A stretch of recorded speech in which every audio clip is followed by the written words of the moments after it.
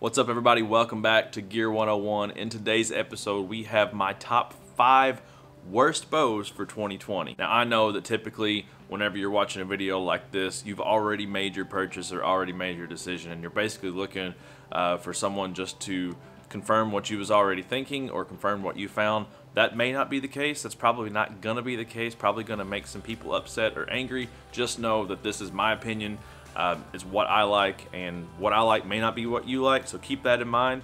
But basically, I went to ATA, I shot every bow that I possibly could, and I found that some bows, you know, the social media influencers and stuff, they hype up this part of that part of it, and a lot of times it's obvious that they're just completely lying because they're getting free bows or getting money. Sometimes, you know, it's subjective and it might just be personal preference, and then other times it's, you know, it's clear that they just said it because they had to.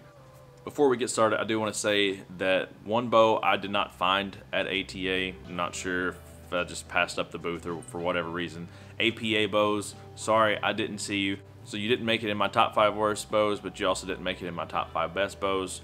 I don't know, sorry APA, couldn't find you. Next, I do want to say that I did not shoot Martin bows this year, and that was for the simple fact that it was the ugliest, most thrown together looking mess that I've ever seen. It looked like somebody just took a butter knife and just chiseled away at a piece of aluminum to make the riser. Everything was blocky, the finish wasn't good.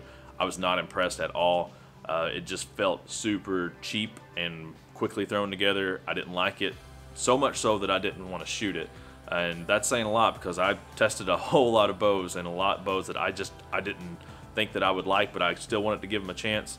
Still didn't even want to shoot that Martin because it was just awful and cheap looking. So let's get into the top 5 worst bows of 2020. Number 5 is the PSE Carbon Air Stealth Mach 1. Right out of the gate, as soon as I seen this bow in person, I'm like, this thing is probably the ugliest bow that I've ever seen as far as just your standard carbon bow. It's pretty darn ugly. I will say the draw cycle is decent. It's not the worst draw cycle by any means, but there's a lot of hand shock, and it was pretty loud. Again, it's hard to tell exactly how loud when you're in a building like that, but you do have the other bows to compare it to. So I don't know how loud it was, but compared to other bows, it was one of the louder bows. And the fact that this bow is like a $1,600 bow is just unacceptable to me. I think that if you're going to give that kind of money, you should have basically a perfect bow, and this bow is far from perfect. Number 4 is going to be the Hoyt Carbon RX4 Alpha.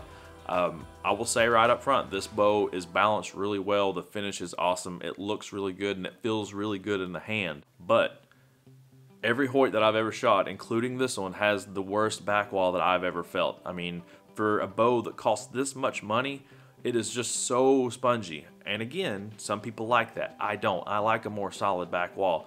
But the Hoyt bows for the last few years have been, in my opinion, super spongy back walled. The draw cycle is okay, but honestly, it's just what it comes down to is that spongy back wall, and the fact that it's not just perfect in every way because it's what, $1,700. I'm not giving that for a bow unless it's perfect. The number 3 bow, and this one's gonna make a lot of people mad because old John Dudley hyped it up quite a bit, but it's gonna be the PSE Evo NXT. So I showed up to ATA the day after the big announcement that Dudley was moving from Hoyt to PSE. I was like, man, there must be a reason these PSE bows must shoot really, really good this year. It's just not the case. I mean, draw cycle again was okay. The back wall was meh, whatever. A lot of noise on the shot and quite a bit of vibration. The reason that this bow gets the number 3 spot is just because the amount of hype that went into this bow and all the people talking about it, and how Dudley is saying that it's just this much better and it's just the best thing. And I literally shot a whole lot of bows that was way better than any PSE that I touched. Honestly, it just makes me mad, and he's got such a large following. So there's all of these people, these young kids and stuff, that's going to go buy a PSE bow now because John Dudley shoots it, and they may be getting a bow that's not really for them.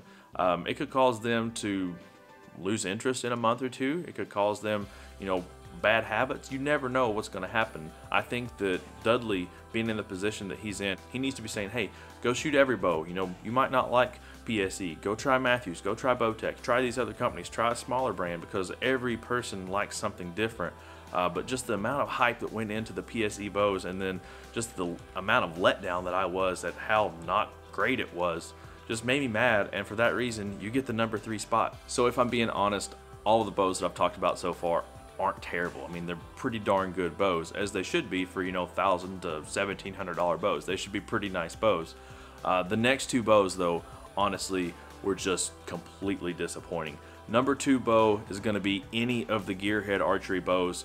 Those things felt like a bomb going off in your hand.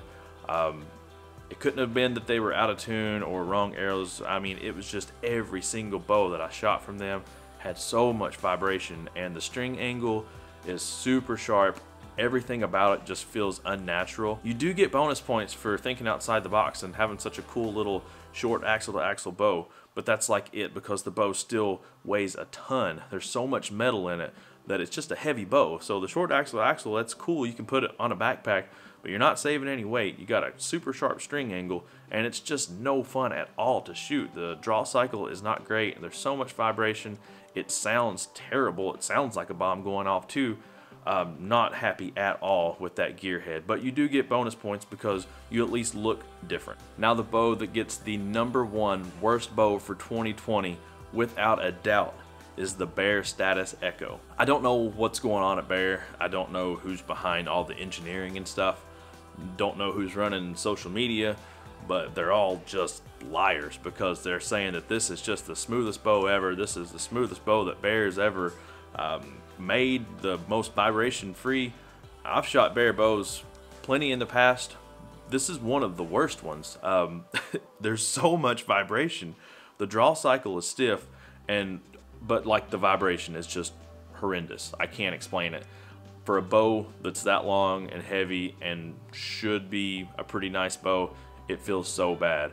The Gearhead bow has more vibration and is louder, but it looks like it should be louder and should have more stuff going on negatively because of how it looks. The Bear bow should not be that awful, but it is. There's so much vibration that it's just no fun to shoot. I shot it, I think, maybe 3 times, and I just never even looked at the Bear archery booth again because that thing was terrible. Hey, so I'm sure I made some people mad, because anytime you talk about bows, it's like talking about someone's dog. People's gonna get upset, and 90% of the time you've already bought a bow or made a decision on a bow, and more than likely, you know, some of you may have bought a Hoyt or a PSE, and if you did and you love it, that's fine. Don't get mad at me. I'm just giving you my opinion. But if you are on the fence about a bow, I would definitely, you know, listen to what I'm saying, because some things there's no denying. Vibration in a bow versus another bow, if it's got more, it's got more.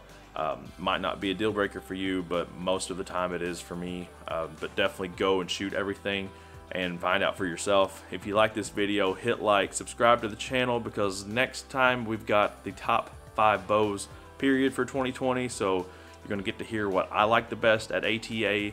Again, I shot pretty much everything, and there's some bows that really stood out for 2020 as just awesome bows, and a lot of them, you know, you don't have to spend $1,600–1,700 to get an amazing bow. Definitely let me know in the comment section what bow that you're going to shoot for this year. If you've decided, if you haven't decided, what are you leaning towards? What have you heard? Have you shot any yourself? Because that's important. Go shoot some.